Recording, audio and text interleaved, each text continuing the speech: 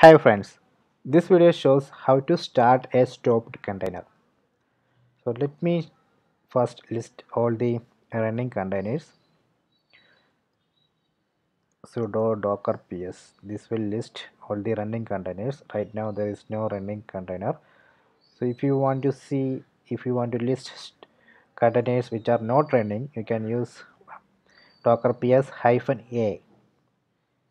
So you can see these two containers are in stopped state. So here I am going to start this container. Just copy the container id, then run sudo docker start, then container id. See, okay, it started. So we can confirm it by running this command sudo docker ps.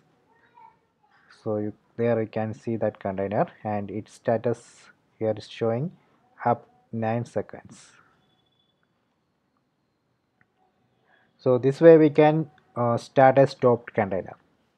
Okay, so please subscribe my channel, please like and share the video. If you have any doubt, please comment.